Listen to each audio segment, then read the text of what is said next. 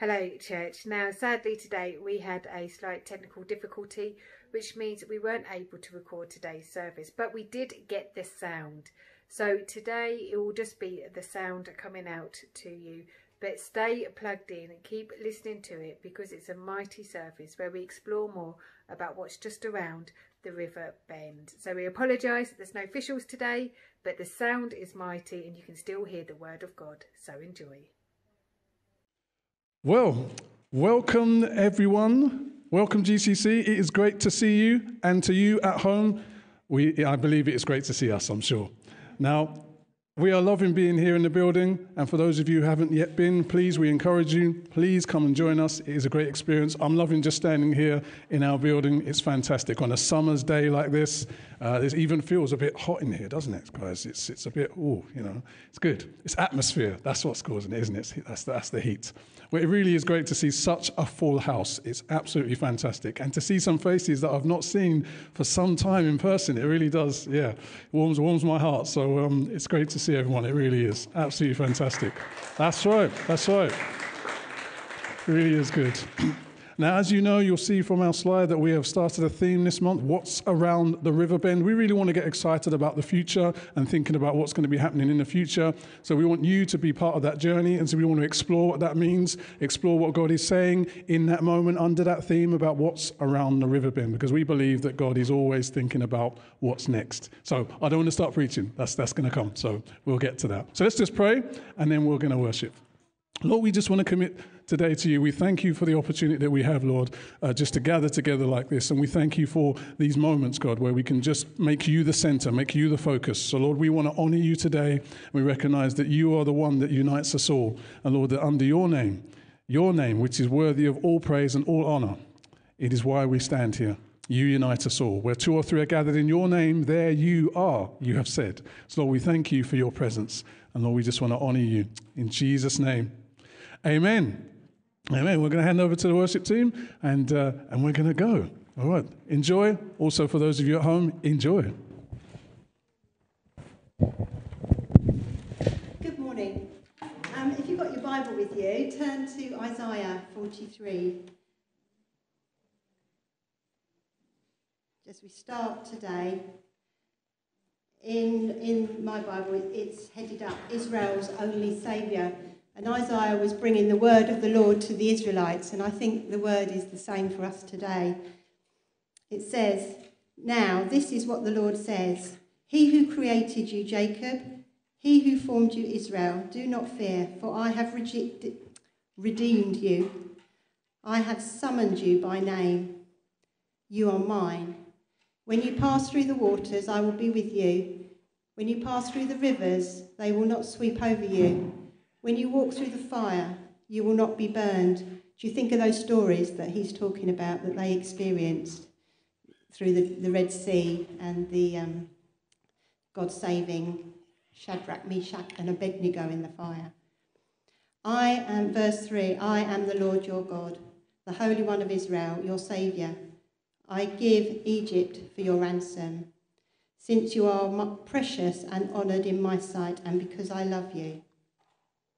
It says, verse 5, do not be afraid, for I am with you. I will bring your children from the east and the west. Remember, they'd all been scattered. Verse 7, everyone who is called by my name, whom I created for my glory, whom I formed and made.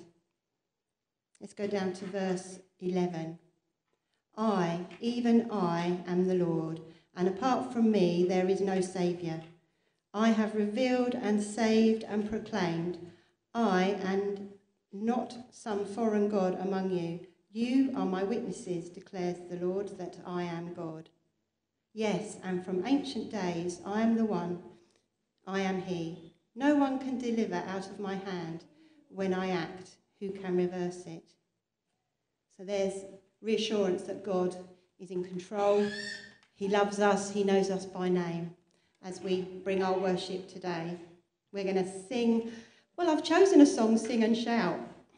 Go for it. I've held back on this song because I thought you can't shout out loud, but we can. It says, open your heart. to God, so we can open our hearts to God this morning.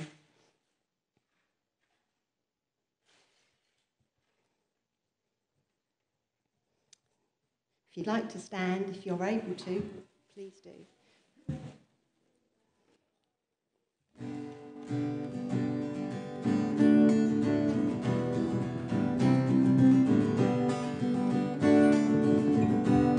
Your cross, it draws me to your heart. It makes my spirit sing. It makes my spirit sing.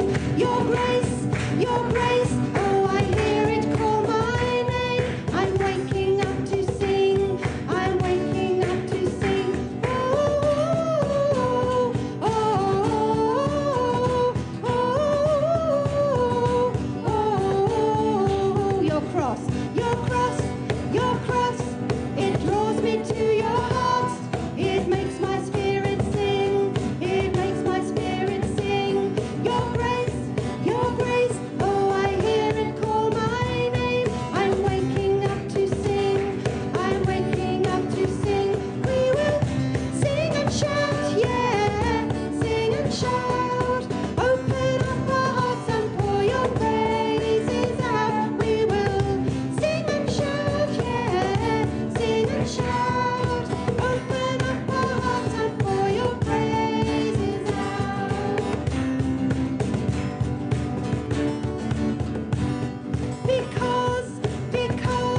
Because your love came down, it makes me wanna sing. It makes me wanna sing. Because you called my name, I'm waking up to sing.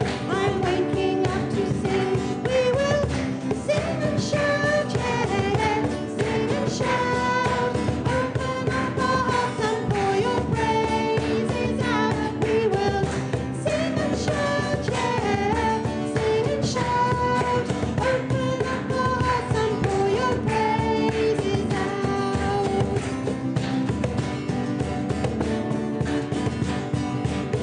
What could be better than a grace that washes all our shame away? What could be better than your great love? What could be better than a grace that leads us home and makes a way? What could be better than your great love? What could be better than a grace that washes all our shame away? What could be better than your great love? What could be better than a grace that leads us home and makes a way? What could be better than your great love? We will sing and shout, yeah, sing and shout. Open up our hearts and pour your praises out. We will sing and shout, yeah, sing and shout. Open up our hearts and pour your praises out. What could be better than a grace that washes all our shame away? What could be better than your great love? What could be better than a grace that leads us home and makes a way? What could be better than your great love? We will sing and shout, yeah, sing and shout. Open up our hearts and pour your praises out. We will sing and shout, yeah, sing and shout. Open up our hearts and pour your praises out. Open up our hearts and pour your praises out.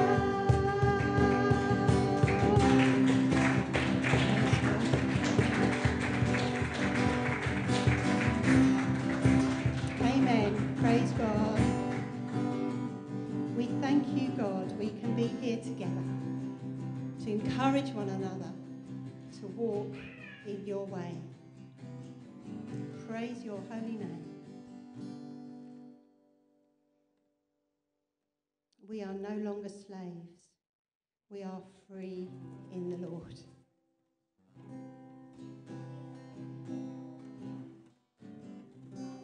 Got a tuning issue.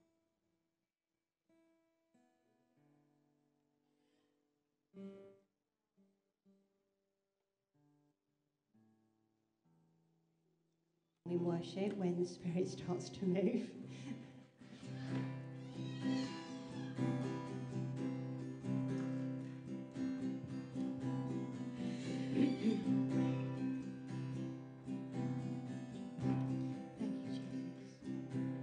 You unravel me with a melody. You surround me with a song of deliverance from my enemies, till all my fears are gone. I'm no longer a slave to fear. I am a child of God. I'm no longer a slave to fear. I am a child of God.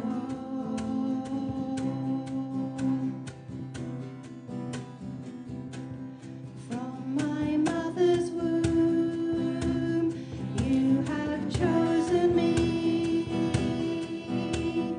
Love has called my name.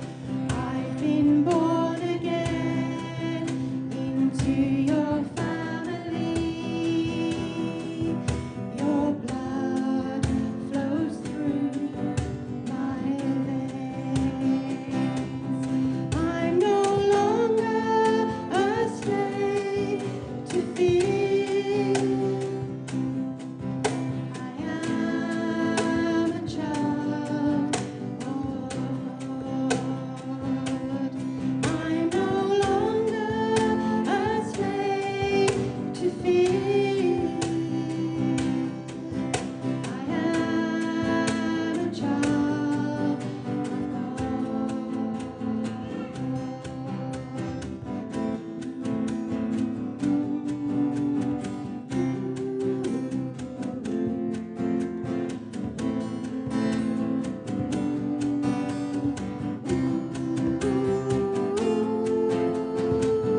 You split the sea so I could walk right through it. My fears were drowned in perfect love. You rescued me so I could stand and sing. I am a child of God. You split the sea so I could walk right through it. My fears were drowned in perfect love. You rescued me so I could stand and sing. I am a child of God. I'm no longer a slave to fear. I am a child of God. I'm no longer a slave to fear. I am a child of God. I am a child of God. I am a child of God.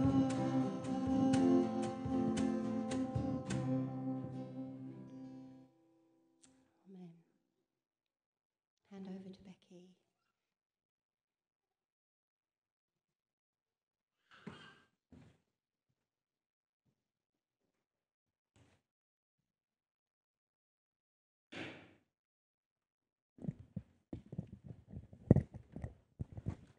Hello.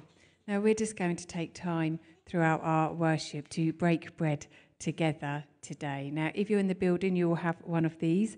And I know last time they were a little bit of a challenge to open. So just so you know, we are going to give you a little bit longer today, so no worries if you're struggling. And if you're at home, I hope you can join us today as we break bread and you've got your bread and juice ready to join us today.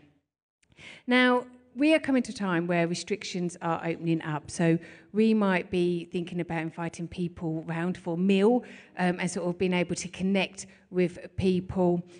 Because a meal is a time where we can connect, where you can sit around a table and have that real moment of being together, where everybody around the table, you've got their full attention and you can share what you want to share. You can just spend some quality time together. And it's at a meal that Jesus chose to say to his disciples, do this in remembrance of me. Because you see, he knew it was about companionship. He knew it was about being together, spending time together around that table and telling them something that he wanted to impart into their life. That a tradition, a sort of a routine, if you like, that they would take into their lives and forevermore, to remember everything Jesus done for him.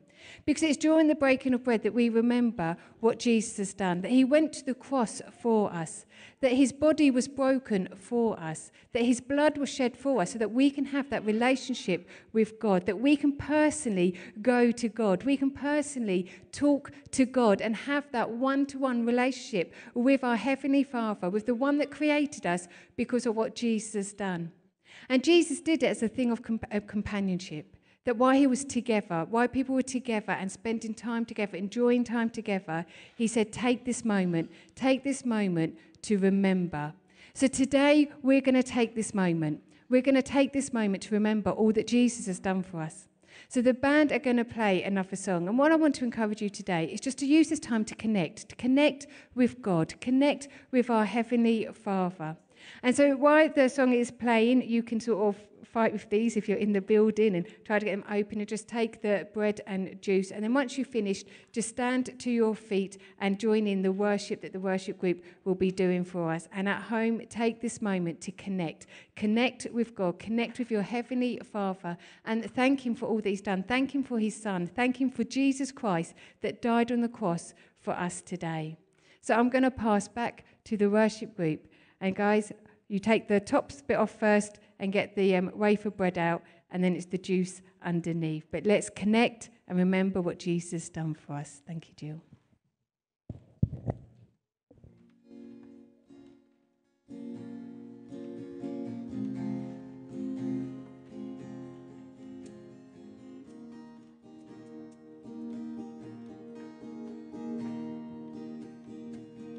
In Christ alone, my hope is found.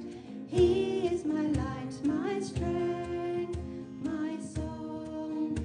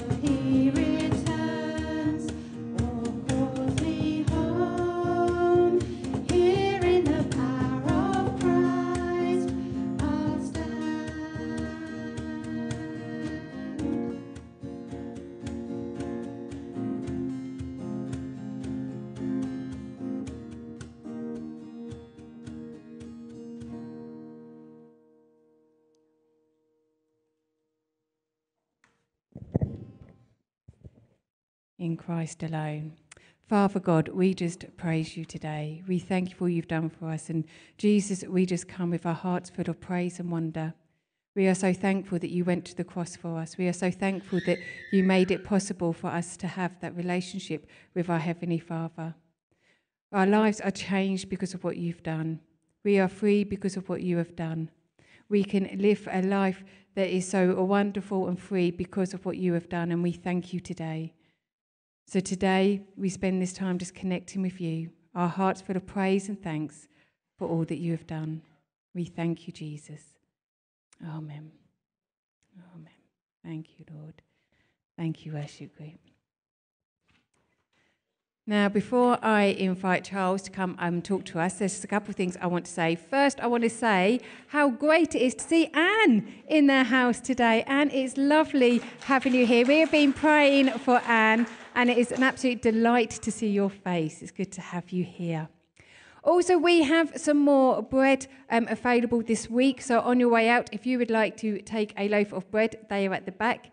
And then at the end of church today, do not rush away. We are going to be having teas and coffees just on the grass outside. So make sure you grab a cup and just help have a time of still connecting and being together, because it'd be good to just have chat and see how we're all doing. So make sure you don't rush away at the end of church. The sun is shining. It's good to be outside. So let's be outside together.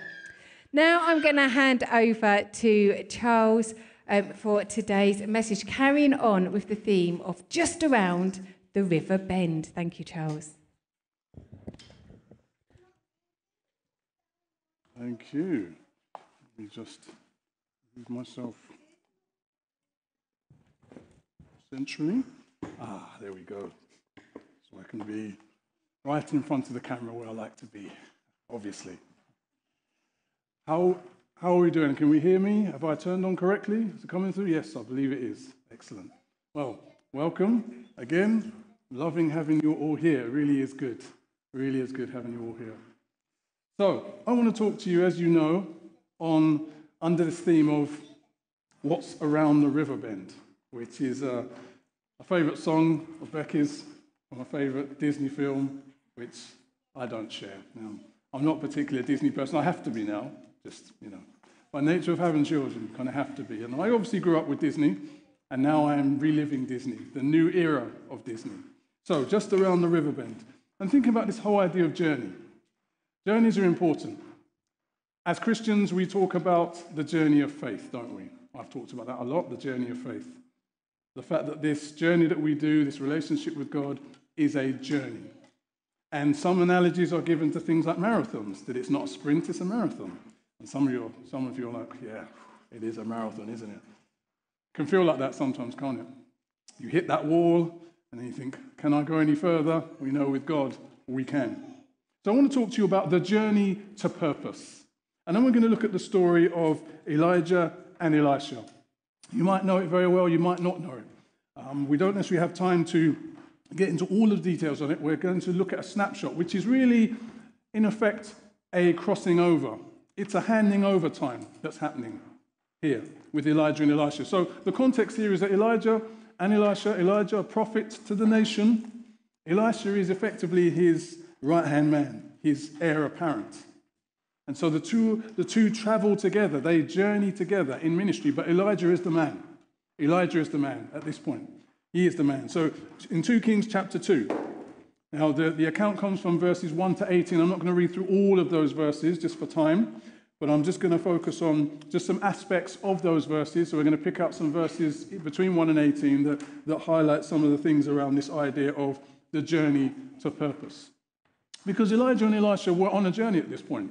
Now, there was a difference, a juxtaposition of where they were in these positions. So Elijah and Elisha are together, but they're in two different positions. One is at the end of his journey. The other is kind of just in the early stages. He's the up-and-coming person. And this can obviously have parallels for any one of us in different positions in our life in different times. Maybe for many, we feel that we're more at one end than the other, but there are different points at which we may be at this stage where we're either at the beginning of a journey or we're maybe near the end of a journey. And for Elijah, he was nearing the end. So if we read here, verses 1 and 2, It says, when the Lord was about to take Elijah up to heaven in a whirlwind, Elijah and Elisha were on their way from Gilgal. Elijah said to Elisha, stay here, the Lord has sent me to Bethel. Now, what I love about this is how it just comes in with this, when the Lord was going to take Elijah up into heaven in a whirlwind. Believe me, there's not a long account about this prior to this.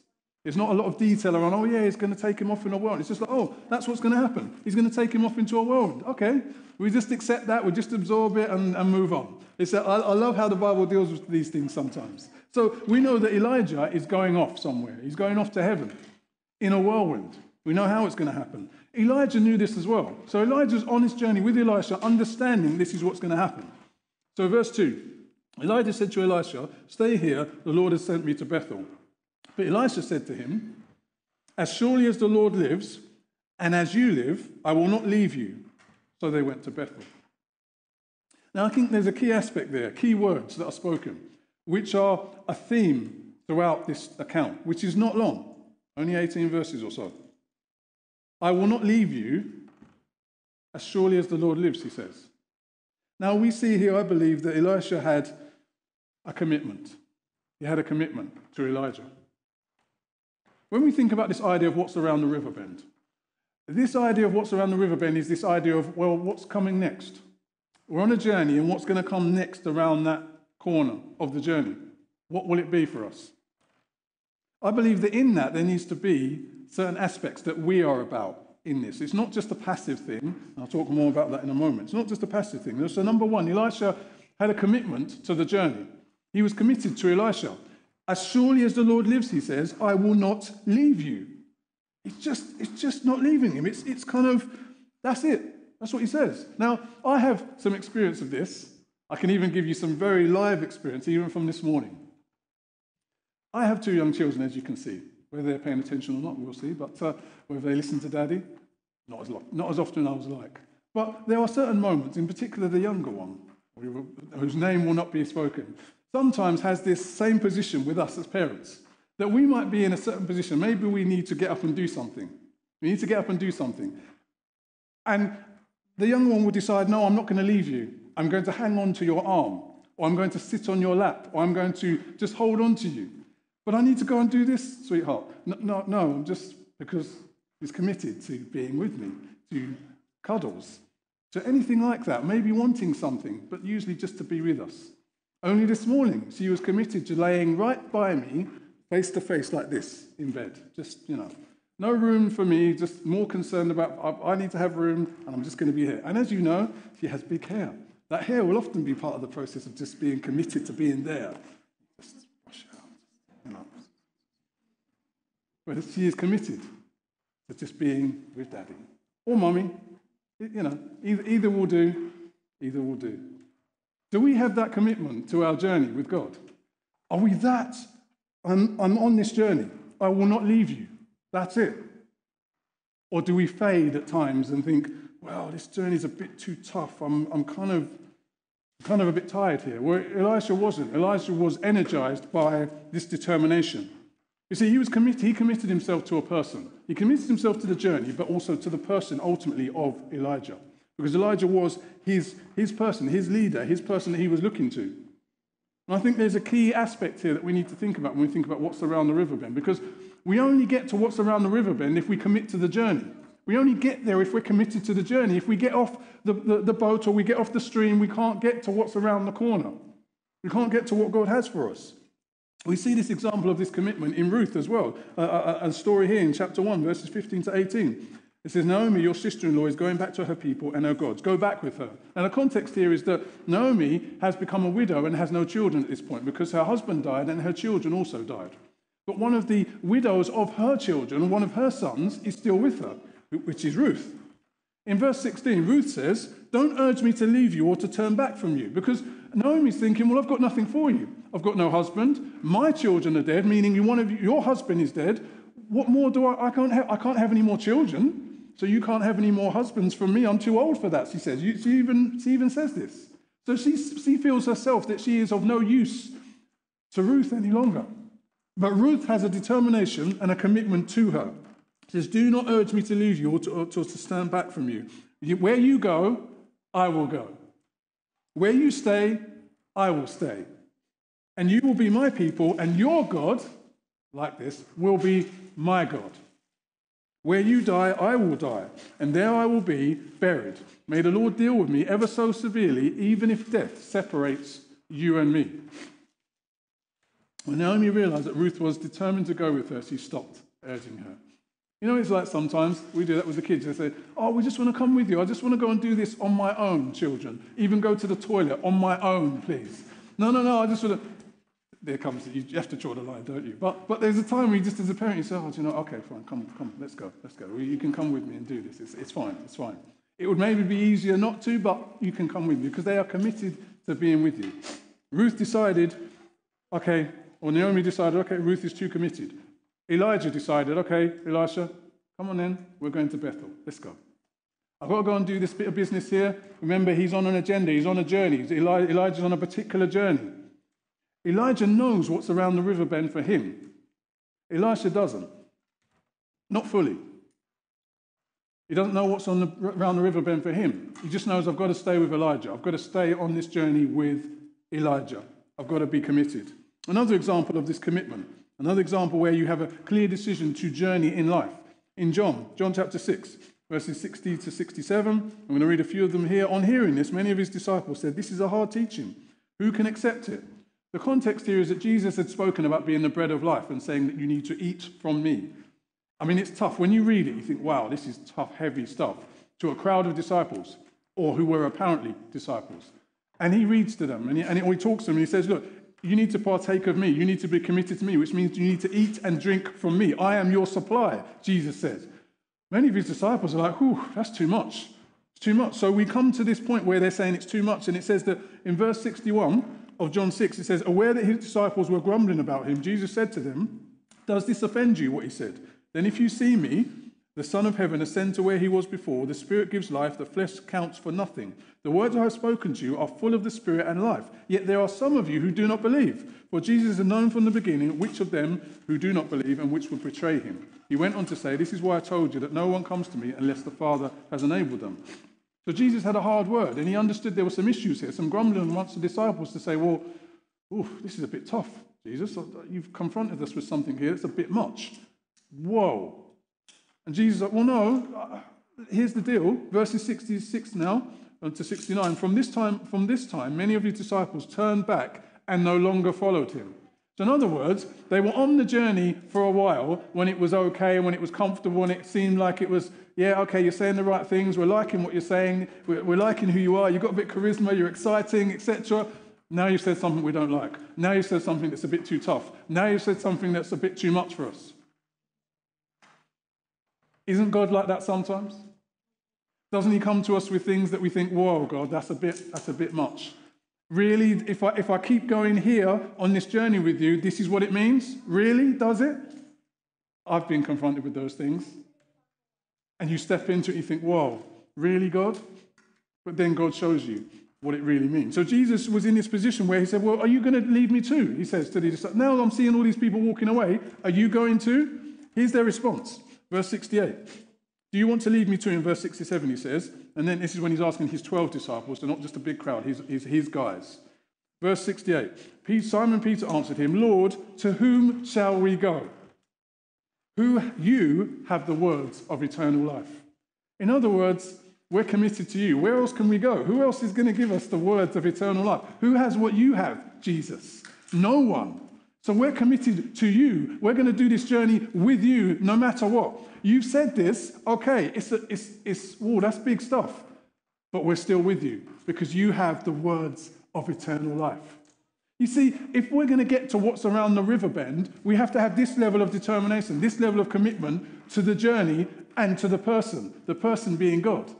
We have to have this level of commitment. To whom shall we go? Where can we go? Where can we go? You turn people away who are desperate, who need, where else are they going to go? If they think, what are we going to do? How are we going to do it? In other words, we will be committed to you, to life with you, no matter what. You see, I've made that commitment. Many of you have made that commitment too, haven't you? When you've made that decision to partner with somebody in life. I partnered with Becky. It was one of the biggest and best decisions I could ever make Because when I was thinking about this idea of what's around the Riverbend for me, I wanted to do it with that journey with Becky.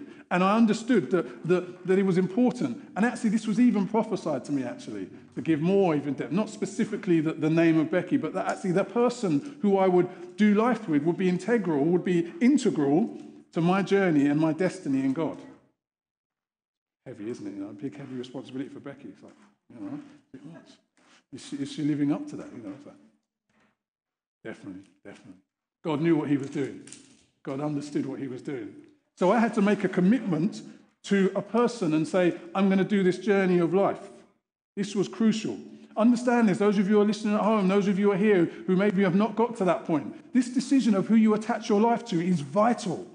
It's vital. It would determine so much of where you go. So if you've made that decision to attach yourself to God, great. But then the other people that you attach yourself to are also vital. It must be in line with that. It must go alongside that in order to get to what's around the Riverbend for you. It has to. Number 2, just thinking about this idea of the journey and what commitment you have to it. Verses 2, 4, and 6 of the original account we were talking here. We were looking at 2 Kings. So in 2 Kings 2, if you look at verses 2, 4, and 6, you see the same statement being made. The statement that I read in verse 2, where the response from Elijah, or the response from Elisha to Elijah is, I will not leave you, he repeats 2 more times. In verse 4 and verse 6, he repeats that. As surely as the Lord lives and as you live, I will not leave you. So in other words, Elijah's on his journey saying, do you know what? Look, I've got something to do. I'm going to this next point. Just stay here. I'll do it and then I'll come back to you. But every time, Elijah's like, no, I'm coming with you. I'm with you. That's it. I'm with you. Do we have that commitment? Do we have that? You see, number 2, Elisha was tenacious and dogged in his mission. He was committed. It wasn't just that he was committed once and then that was it. And then when it got too much, like some of the disciples with Jesus, he decided, you know what? Ooh, that's a bit, I'm off. No, he continued that. He was persistent in it.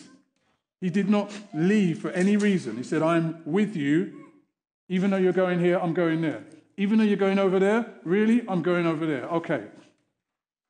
I know that experience a little bit with shopping sometimes in the family context. You understand that in the family context, sometimes you're not directing the flow of shopping, are you? You're going certain with thing. Maybe I'm going to generalize here. Maybe men. I'll just generalize here. I am generalizing that men sometimes we are. Yes, I'm getting some acknowledgement there. We are kind of pulled along, aren't we, into a journey? And it's like you're going to this shop.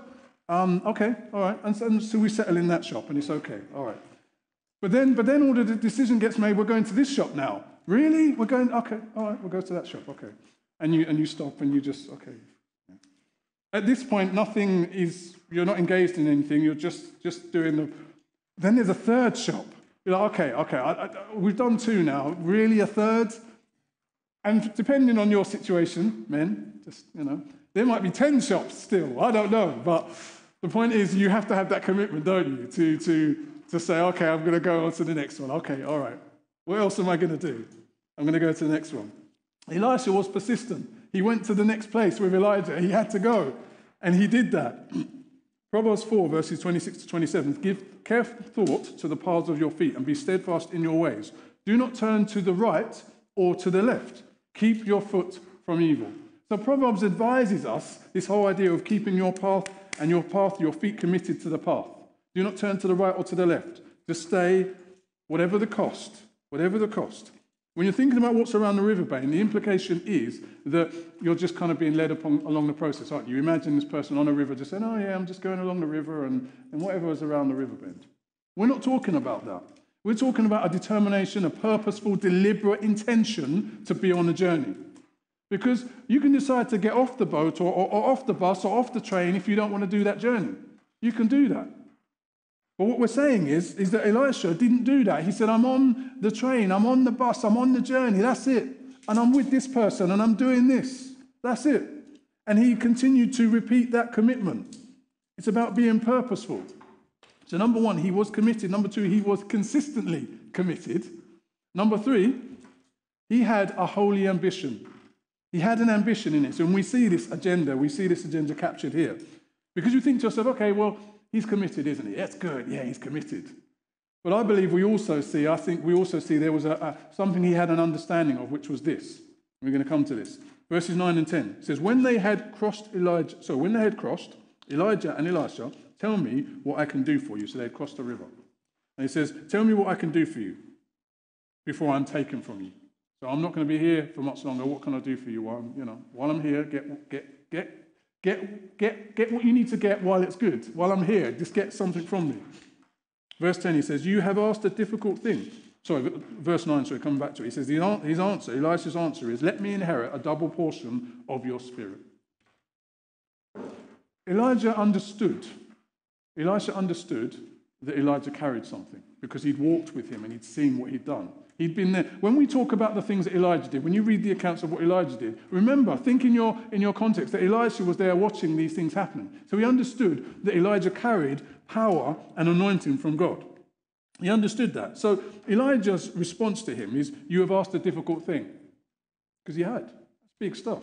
He didn't want just the equal anointing. He wanted double. Can I have more, please? Can I have 2 scoops of ice cream instead of 1? It's like, it's what the kids ask for, don't they? There's 2 scoops of ice cream. That's massive. That's £5. I'm not paying that. It's like 2 scoops he wanted. This is too much. He says, this is difficult. Yet you have seen me. It says, yet if you see me, when I'm taken, it will be yours. Otherwise, it will not. What I find interesting about this is that he was committed to the journey. He was committed to the person. What's around the riverbend? Whatever's around the riverbend, I'm committed to, is what Elijah was saying. And yet, having already said this numerous times, so verses 2, 4, and 6, he's already said, I'm on the journey. Only now in verses 9 and 10 do we get to the point where he says, well, as I'm on this journey, could I have this, please? I find that interesting. He didn't ask it first, can I have this, and then commit. He committed first and then said, can I have this, please? So Elijah knew whether he asked anything or not, he was committed to him. Because he hadn't asked for anything at this point. He just said, I'm with you. I'm with you. Sometimes we get the cart before the horse. We want the thing, the answer, before we make the commitment. Before we say, okay, God, I'm in. We want this first. So, oh, God, if you can just do this, please. And God say, no, just commit to me. Just be faithful to me. Sometimes we make requests and demands, don't we, before we can pay the price. So like going into a shop and saying, can I have that, please? And then you ask the price. You've not thought about the price. You've just thought, I want that thing. And then you hear the price and you're like, whoa, okay. We've all done that, haven't we? Not the best way to do things. It's good to know the price, isn't it, before you go to buy the item, before you ask for it. Elijah and Elisha, this exchange is happening between them. Elisha understood the cost, but he was prepared to pay a price before he even asked for anything. He knew the cost. I've got to just commit to this journey. And as I'm on this journey, I'm going to ask, I'm going to be bold. He had this holy ambition, which was that I want to have a double anointing, a double portion of what Elijah has.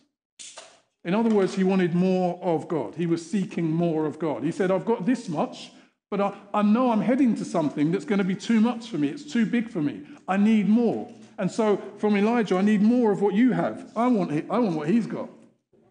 You know, when you're in a restaurant and you look at somebody's meal and you think, oh, I'd like that. I like the look of that meal.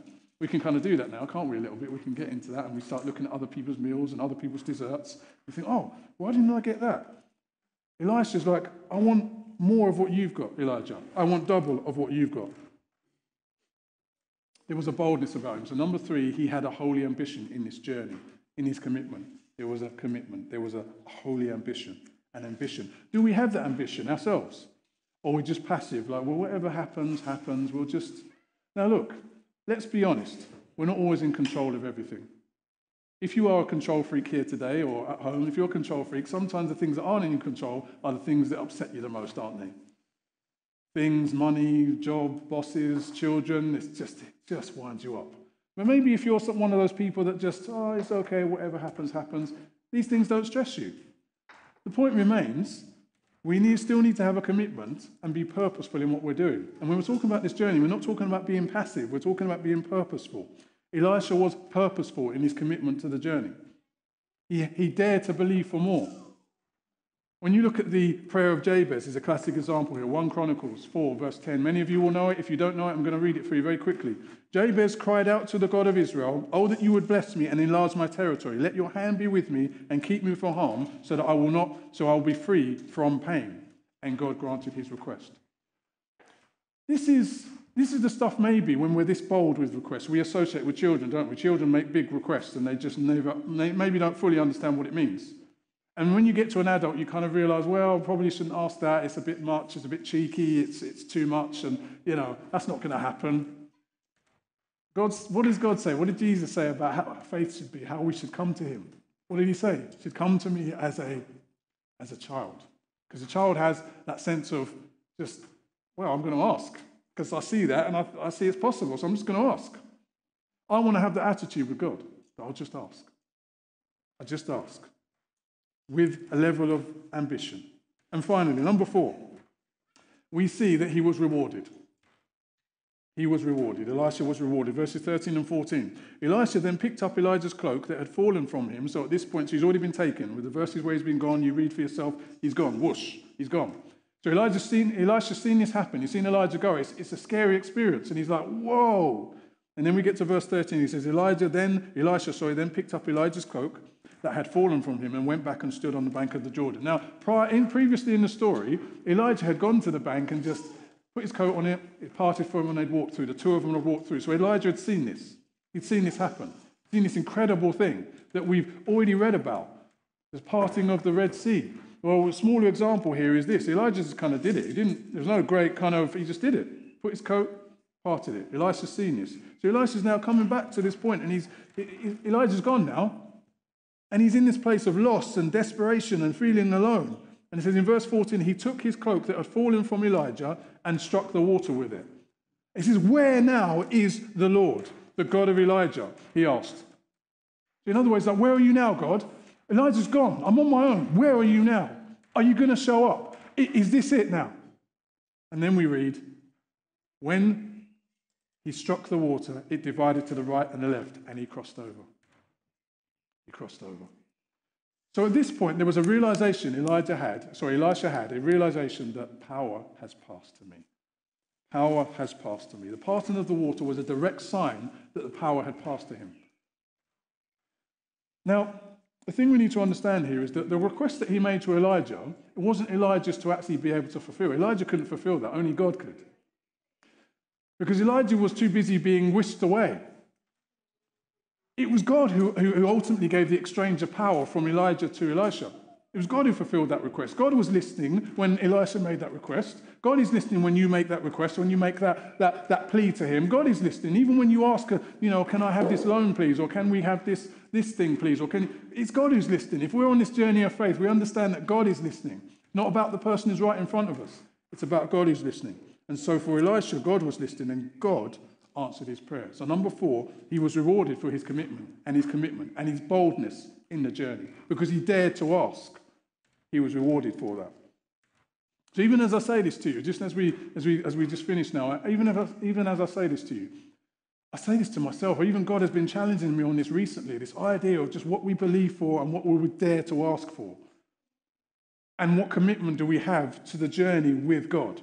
Becky and I have had to have some commitment recently to the journey of being pastors of this church. We've had to have some commitment to that. As you know, we've had to be a bit determined, a bit like, okay, we're going to go again, and we're going to continue, and we're now in part of that phase of part of the payoff for that. Only the beginnings of that. Part of the payoff is that we're here. Because God brought us here. Thus far, God has brought us. God understands your heart. He understands your prayer. He understands your needs. He understands the questions you have, your struggles. He knows all of that. Like I know.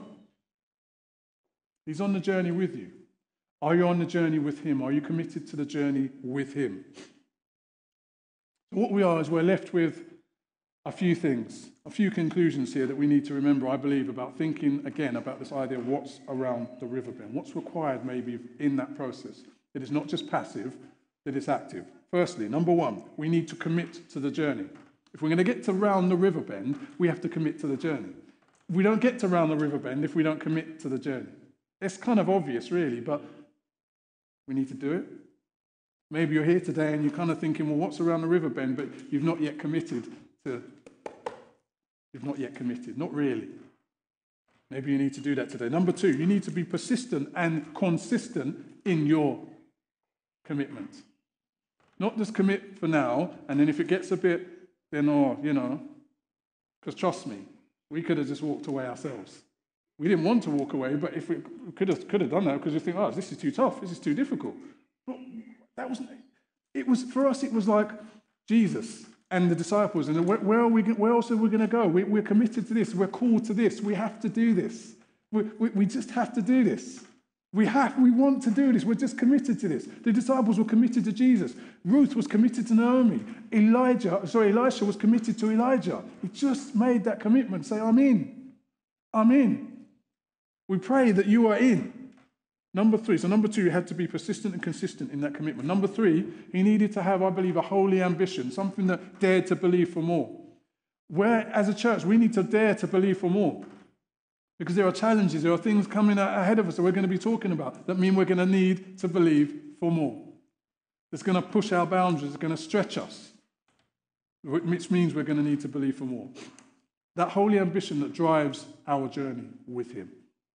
Because we're pushing towards something. Elijah, I believe, in his mind, the subtext for him was, well, I'm going to stick with Elijah because I know I want something and I can get something here. But it was about that anointing. That anointing was so that he could fulfill the purpose of God, the call of God on his life. Because he knew it was his turn soon. He knew his time was coming, so he committed. Number 3, he had to have that holy ambition. Number 4, understand that we will be rewarded for our commitment and our boldness. Because it's God. Because we dare to ask, because we dare to believe, because we dare to commit, God will reward our commitment. There's a song that I remember from a childhood. We will not be like those of Ephraim who turned away when the heat of the battle came. I will arise, I will move on. Some here might remember that. I was very young when it was out, by the way. So yeah, just to clarify that for those who remember it. And the story there talks about those who were in battle who walked away when the heat of the battle came. They did not achieve the victory because they walked away. That's what that song talks about. It quotes it from the Bible.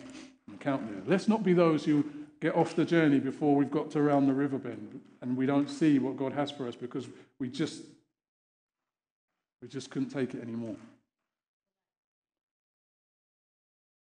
So just as I finish here, I want us to pray in a moment because I believe, as I was even thinking about this, the one thing that God really struck through for me was this idea of this boldness to believe for something.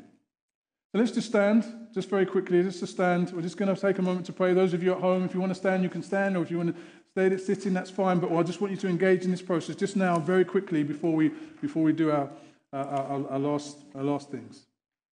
You see, I hope maybe God is believing or God is speaking to some of you about this idea of your commitment to the process and to being committed to and daring to believe for things. Maybe for some of you here, or if you're at home, you may have accepted your lot. Things have happened. And there's things that you maybe have had to accept because it's just like, well, what else am I going to do? But there's a limit to that. In God, there is a limit to that. I say it to myself. In God, there is a limit to how much we just say, oh, you know what, that's just how it is. God is saying, no, it's not just how it is. I have more. I can go beyond the what is now. I can go beyond, and you can go beyond with me. You don't have to just stop and just think, okay, whatever. No, you can believe for more. So very quickly, even as those at home, I want you to just do this. We're just going to do this. I'm going to read the prayer of Jabez, and I just want us to pray just now, and I want you to take that on. You don't have to say it with me, but you can in your heart say it with you. If you want to, if you believe, if you're going to make a commitment to say, okay, I'm going to believe for what's around the Riverbend. I'm going to believe for something more. Not because of me, but because of God and who God is. Just going to take a moment to do that. So I'm going to read this just as we pray. Those of you at home, if you want to do this as well, please just engage in this moment. As I just read out this prayer, the prayer of Jabez, he said this. He said, oh, that you would bless me and enlarge my territory. Let your hand be with me and keep me from harm so that I will be free from pain. I'm going to read that once more. Oh, that you would bless me and enlarge my territory. Let your hand be with me and keep me from harm, so that I will not be free, so that I will be free from pain. Even as you're here today, even if you're here at home, I really want you to have taken that prayer on and that boldness on to say, Lord, that you would bless me, because God is able, God is willing, and God is wanting that request, wanting you to come to him with that request, to believe for more, because of who he is. Because of who he is. We're talking about what's around the riverbend. There needs to be that boldness for what's around the riverbend. I believe God wants us to raise our expectations. I believe he wants us to raise our levels of faith. I say it to myself as I'm saying it to you. Let's just pray. Lord, we thank you for your word. We thank you that, Lord, you have shown us a way forward. And you show us step by step, and you give us, Lord, your guidance. Lord, we pray that you will continue to give us your guidance. You will continue to inspire us. You will continue to direct us. And Lord, you would lift our level, God, because we know you are capable of so much more. But Lord, lift our level to understand and to truly step into what you have for us about what's around the riverbend. Lord, that we commit again today to the journey with you, that we are in, and we're just going to go from step to step with you, in step with you. That we as a church will go in step with you, that we will press forward into your purpose. In Jesus' name. Amen. Amen. Amen. Well, thank you, everyone. I'm going to hand over to the worship band for our last song. I pray that you have truly been blessed, and you will know something of the reward of what you have asked for today. Amen. Thank you, Charles. Let's finish our time together with a song that talks about God's amazing grace. Not because if we need to do anything other than acknowledge him as our Saviour. It's all by grace.